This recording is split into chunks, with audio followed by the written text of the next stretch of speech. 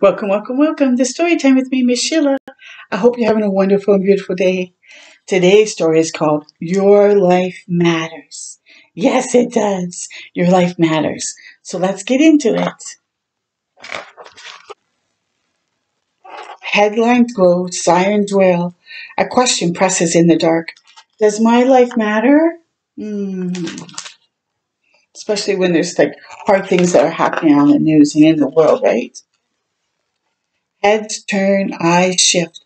The world's an invisible place. Does my life matter?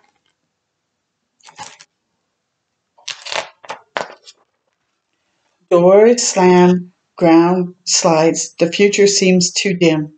Does my life matter?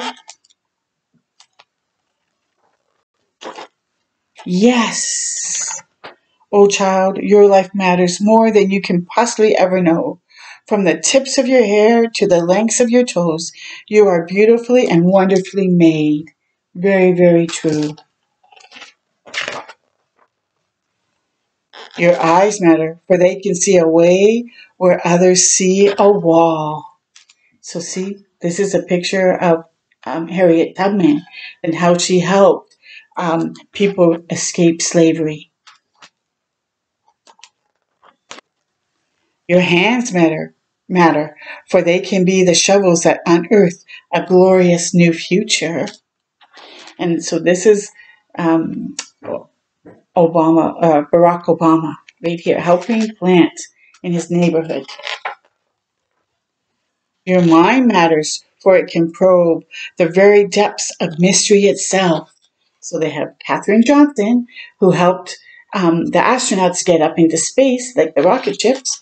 And this is George Washington Carver, who taught us a lot about plants and saying like, and he there's a book, a dandelion is a flower and not a weed. Your voice matters, for it can carry across generations and resound with the ring of truth.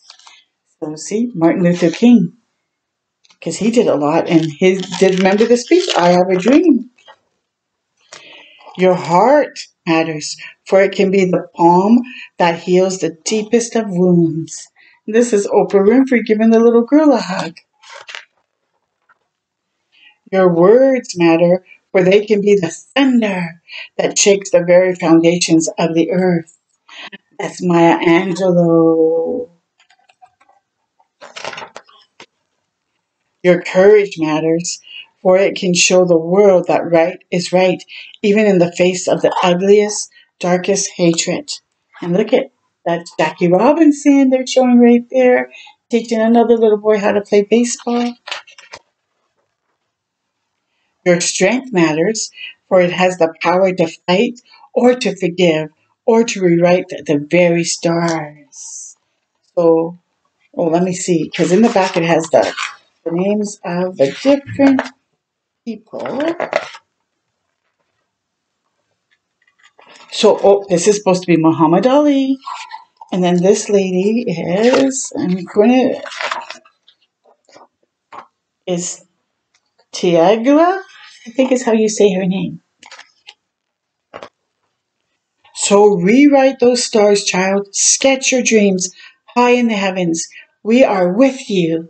And when the world feels upside down, we remind you again and again. We'll remind you again and again. Your life matters. Yes.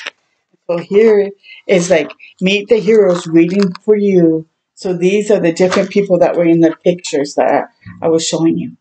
Wow. I so hope you enjoyed this story and know that you matter and that God put you here for a reason. You're very, very important. Never forget that. Okay? Okay. Until next time with me, Miss Sheila. Keep shining your light bright. Bye for now.